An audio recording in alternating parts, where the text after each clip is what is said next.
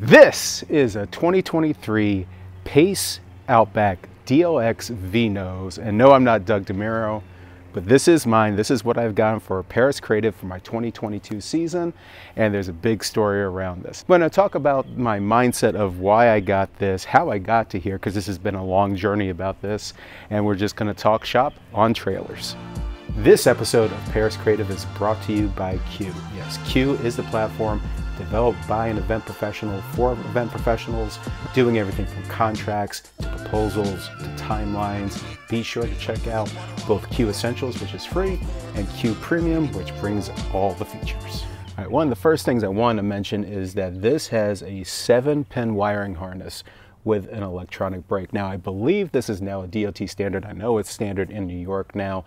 Anything I believe is over 1,000 pounds empty, 3,000 pounds heavy, you have to have it. So here's the 7-pin controller on this, and this is the emergency brake. So if for some reason this trailer ever got disconnected, it yanks out the pin, it engages the brakes on it so it doesn't go rolling off into the stratosphere. Now, another thing to note, there are 2 venting systems in here, and we also have one on the other side as well. That, of course, helps with evaporation, making sure moisture doesn't build up in. Now, some trailer owners have opted also for a top mount with an electronic fan. It's something I may consider, especially since I do intend to keep most equipment in here. But I don't think it's going to be 100% necessary. I am going to monitor things over the year. I'll put in a hygrometer inside, measure temperatures over time, and see if it's something that's necessary.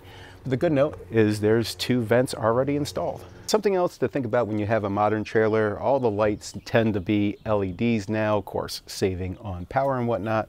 But we do have a couple side markers over here and here.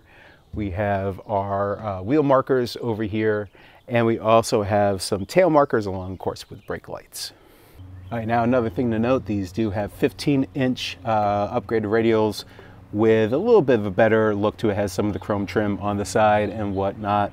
This should definitely handle for what I need, but I have seen people, trick this all out and whatnot. But I think this has a good look, especially given the whole white and chrome look on the trailer itself. One additional quirk I want to talk about, if you look over here on the passenger side, there is no access door. Now, this was actually a little bit of a surprise for me. I assumed that most trailers did have side access doors, but the more research I did, they're a little bit more hit and miss when it comes to the smaller trailers. Now, personally, I don't need them. I actually think it'll be a benefit because it'll allow me the use of more of this side of the wall to put my E-Track up and do a little bit more creative use of that. But something to consider if you are looking at a trailer and you do want something with a side door, especially in this size, you might have to look a little bit deeper to try to get that all together. Now, I guess we are going to talk one more quirk on this. This is a 5x8 with a actual ramp. Apparently a lot of 5x8s have more of the swing barn styles on this. Mine does not. I absolutely wanted the ramp. Now, apparently there are 5x10s that are out there. I know of one person that has one. Trying to find a 5x10 was going to be nearly impossible, especially in this day of age of supply chain issues. And also because of my narrow driveway, there's no way I was going to fit anything wider than a 5-foot trailer. So 5x8 is more than sufficient for what I needed anyways. I'll just make more efficient use of the space.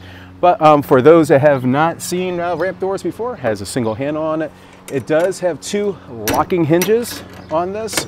Couple padlocks going here. I've already have on order some locks for it. I'll talk about that later on. We just get those out of the way. We're going to pull down the ramp. Welcome to the inside. All right, everybody, I'm squatted down a little bit in here because I am just slightly too tall for this. I am about 5'10". The ceiling, I want to say, is about 5'8", 5'9", so I do have to squat just a little bit coming in. But to be honest, I expected this. It's something I can personally manage. Taller people, this would definitely be a bit more of a challenge, but you know what? I really can't complain. Now, one thing I do want to complain about is this trim that they put in here. They definitely didn't take great care, and some of it's a little split, whatnot. Super, super thin. I want to call this 1/8 inch, just some ripwood that they put in here.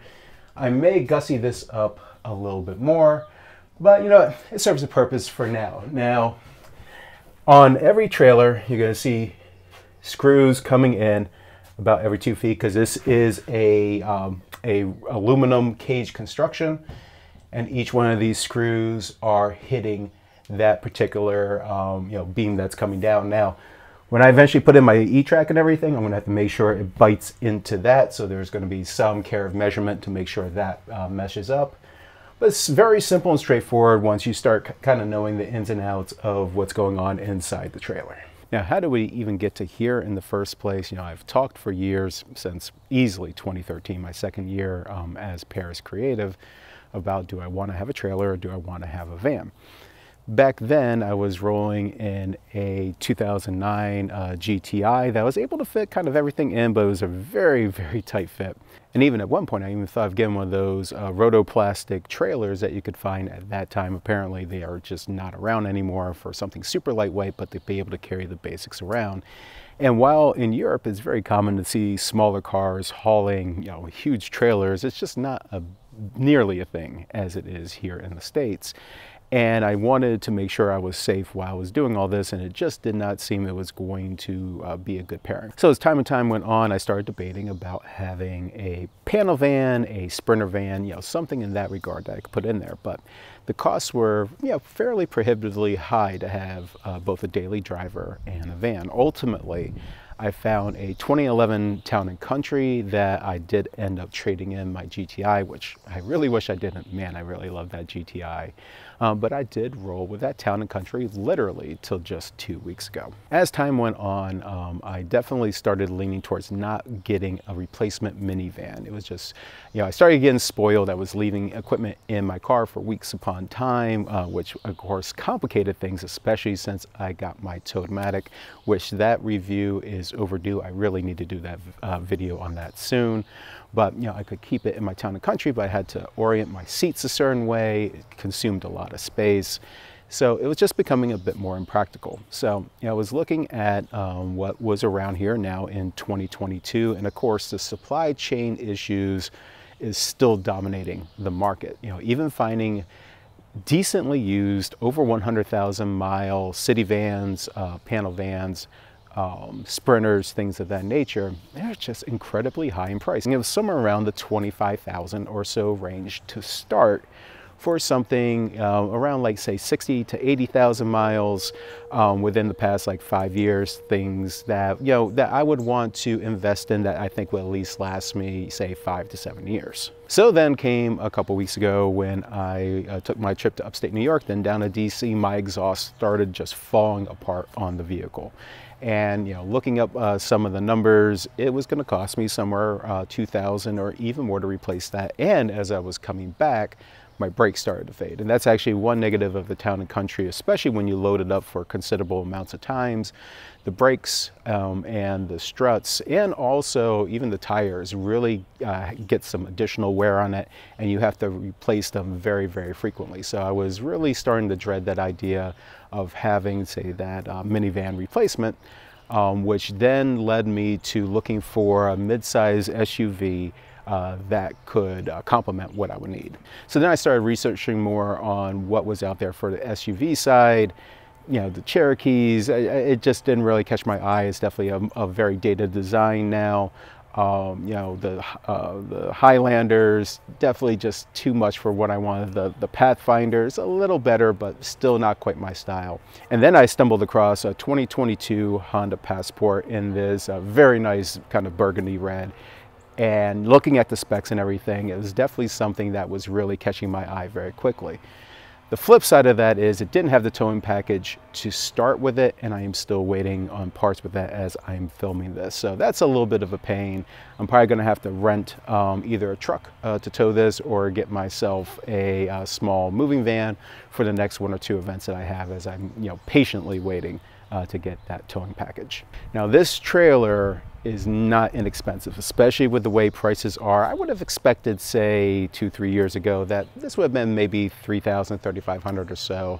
This clocks in at $6,000.